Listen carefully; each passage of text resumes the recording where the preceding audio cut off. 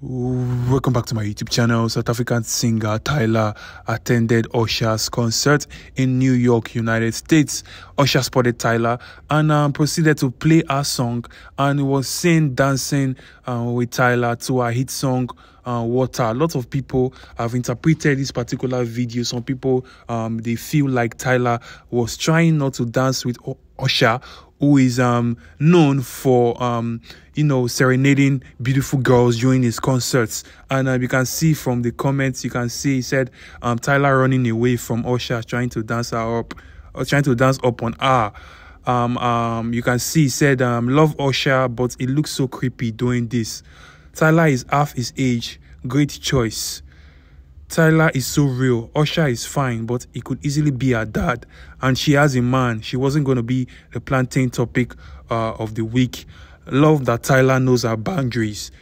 She did right. Usher is a whole married man. It's good to know she has morals. Why some people feel like that wasn't the case at all. And if you watch the video closely, it almost seemed like Usher was the one who asked Tyla to move a little bit to the other side. You can see, are you guys that inherently blind?